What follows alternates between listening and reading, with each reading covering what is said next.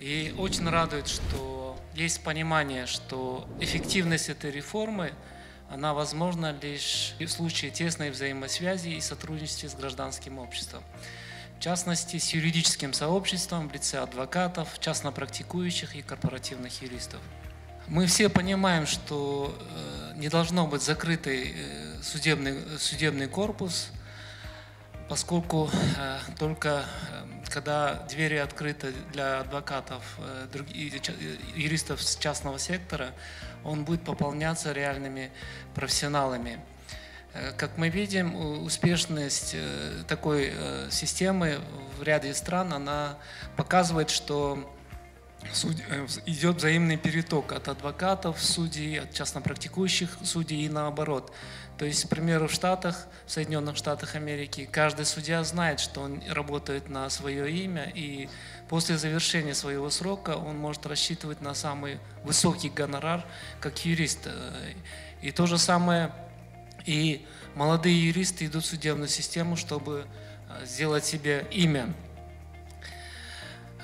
У нас сейчас происходит реформа в этом плане к тому, чтобы обеспечить больший приток юристов частного сектора.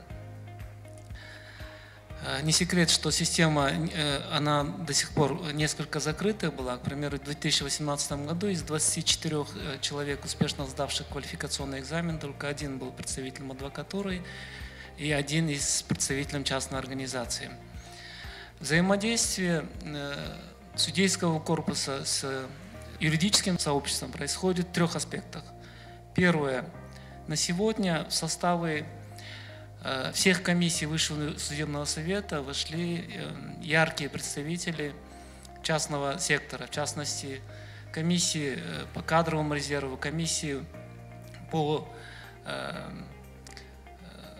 кадровому продвижению, в состав судебного жюри, квалификационной комиссии. Вошли представители международных фирм Dentons, Бейкер Маккензи, казахстанских юридических фирм. То есть сейчас представители частного сектора ответственны, в том числе работу, начиная от входа в систему, продвижения карьерной по карьере судей, их наказанию и выходу. То есть эта работа сделана в этом году, и я думаю, в скором времени эти представители будут активны и будут доводить до общества тех процессов, которые происходят в судебной системе. Второй аспект – это участие судей в социальных сетях. Я знаю, что много судей Верховного суда, в частности, сейчас крайне активны в социальных сетях, и они буквально находятся в тесном контакте с адвокатами, с другими юристами. И вот этот взаимный обмен и открытость, она позволяет по-новому смотреть на эти взаимоотношения, она позволяет взаимообогащаться.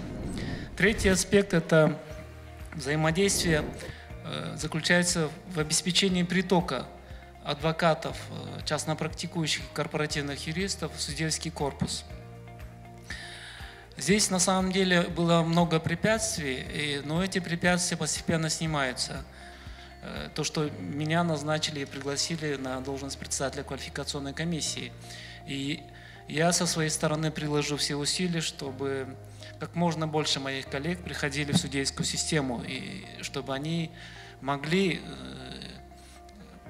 менять эту систему изнутри. То есть не внешняя вот эта критика, да, а дать возможность им что-то делать.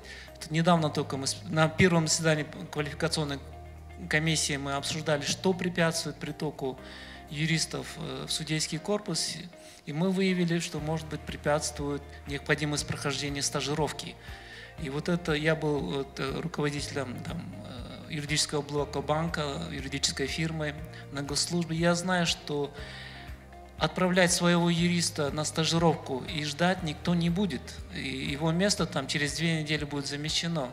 И вот эта неопределенность создавала и создает проблемы в том, что юристы не идут судьи, поскольку необходимо ждать, проходить эту стажировку и после этого только иметь возможность быть назначенным на должность судьи.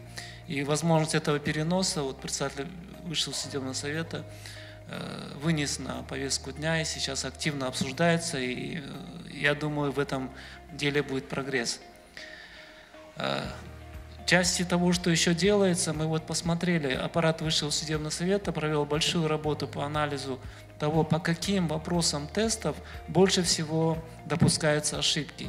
И мы вот вчера сидели, обсуждали, и мы выявили, что на самом деле вот те вопросы, по которым допускаются ошибки, они именно вот вопросы, которые имеют неоднозначный ответ. То есть на самом деле достаточно это вопрос формулирования этих вопросов. Вот эта работа будет проделана. Много еще планируется делать, многое анализируется. При этом акцентирую внимание на то, что возникает большая проблема дефицита кадров. Дело в том, что после проведения реформ в прошлом году через сито квалификационной комиссии прошли только 7 кандидатов. Это порядка 3-4% от тех людей, которые вообще подали заявление. В этом году прошли 6 кандидатов. 13 человек за 1,5 года – это крайне мало, и мы можем столкнуться в скором времени с дефицитом кадров, при том, что обновлению кадров придается Высшим Судебным Советом большое значение. И мы вот обсуждали, как нам улучшить работу комиссии с тем, чтобы, во-первых, пришло больше людей, именно пришло больше людей от частного сектора в том числе, и как нам обеспечить прозрачность этой системы. То есть вот эта работа большая ведется, мы понимаем проблему, которая у нас перед нами стоит и возникает.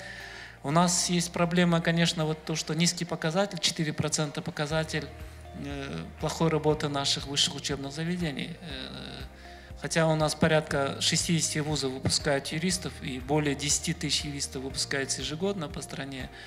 Такой низкий приток кадров, он для нас очень, меня лично очень смущает. И вот члены комиссии, мы намерены в этом направлении поработать.